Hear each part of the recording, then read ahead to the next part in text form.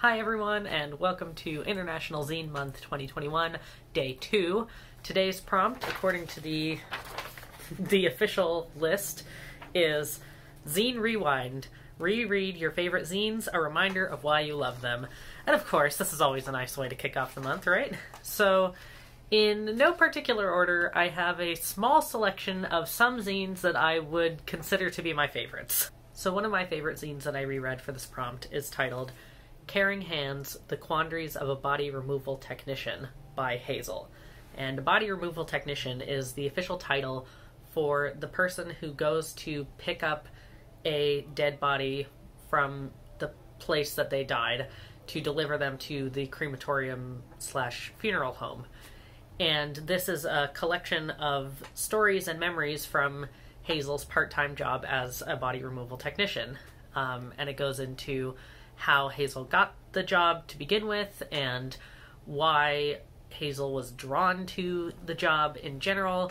And then a few, probably the majority of the zine is made up of stories of different jobs that they were sent out on to pick up. And it is not especially, I suppose it's somewhat morbid, but it's not especially depressing. I think that it's a very goth zine, I suppose is the way to describe it.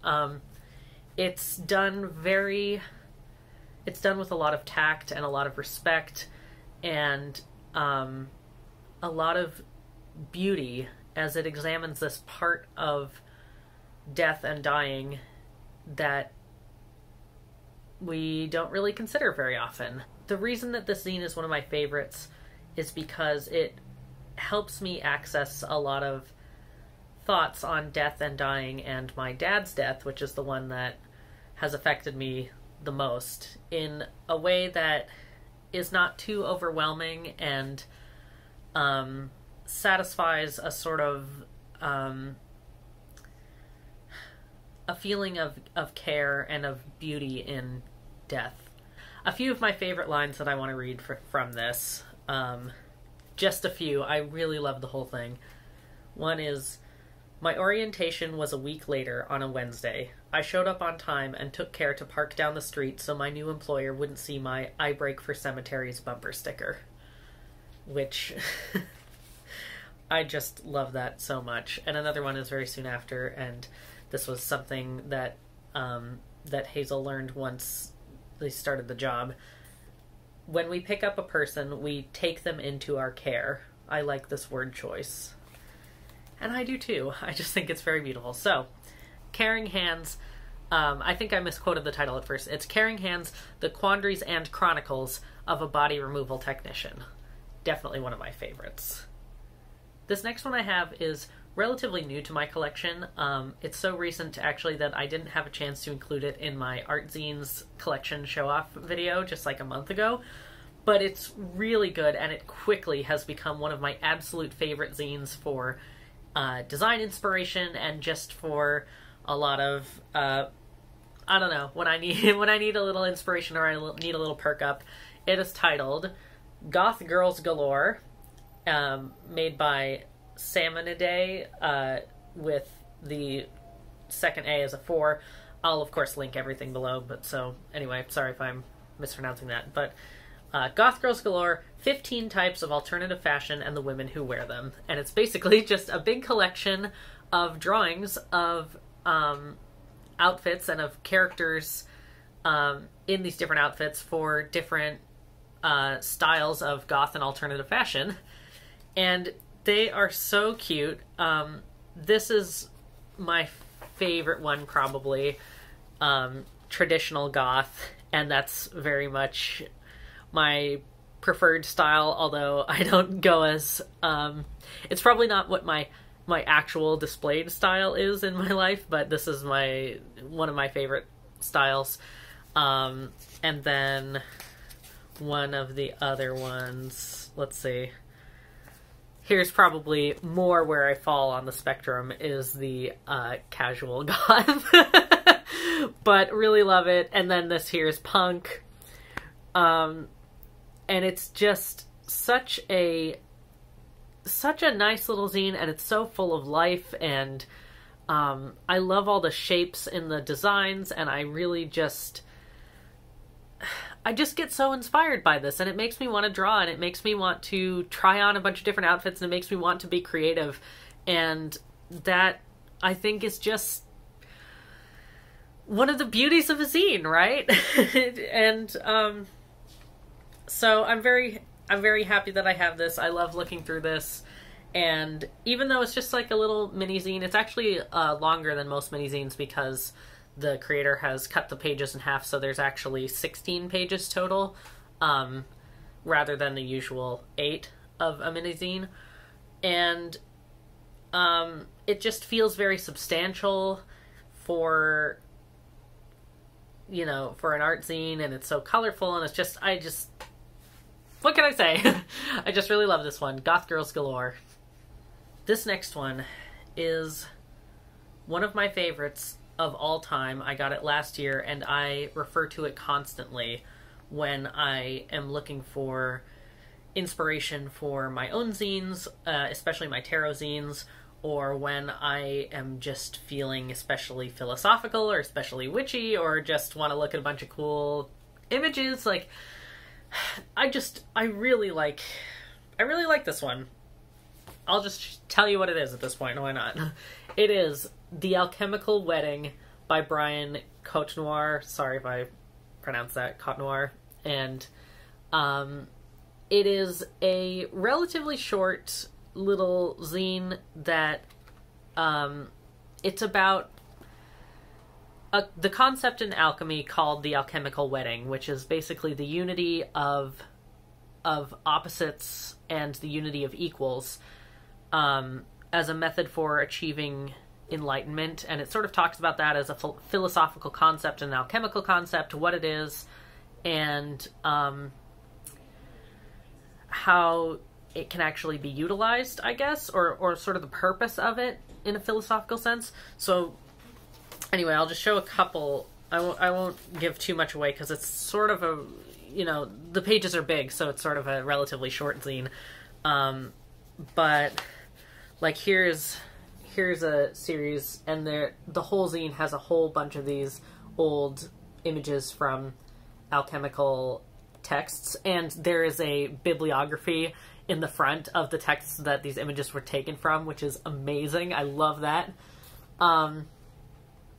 And like, here's one that I really like just for describing alchemical unity in general. It's 1 + 1 = 1. A new 1 arises different from the other ones. 2H + O = H2O. A dynamic orgasmic union of opposites reveals in its union other meanings. So there you go. I think it's really beautiful. It's sort of conceptual, you know. I just really love it. And my favorite part of this is a quote that they use at the very end that I always kind of forget about, but I'll just read it now. This is a quote from George Friedman from La Puissance et la Sagesse. My French is not the best, but basically it was a text that was written in 1970, and here's the quote. This work on yourself is necessary, this ambition justified. Lots of people let themselves be wholly absorbed by militant politics and the preparation for social revolution. Rare, much more rare, are they who, in order to prepare for the revolution, are willing to make themselves worthy of it. and isn't that just so stunning? I really love it, and it's sort of, that's what the purpose of this zine is, and this purpose of alchemy is sort of about